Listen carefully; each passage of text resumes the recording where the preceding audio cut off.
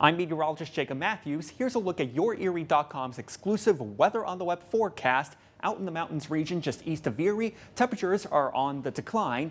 Low 40s, but even the mid to upper 30s in most areas, especially the higher elevations. Corry, Warren, Jamestown, if you live in those towns, be sure to bundle up a bit for later tonight. Chilly with late night showers closer to daybreak, and then we're going to see a high reaching the mid to upper 70s for tomorrow, but that's for tomorrow morning as the temperatures will continue to plummet throughout the afternoon due to northwesterly winds.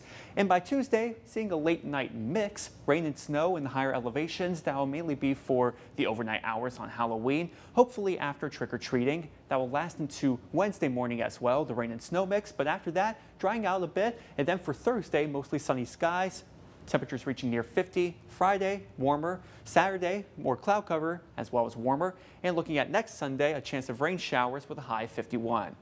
Well, that's it for the forecast. I will have an update tomorrow morning.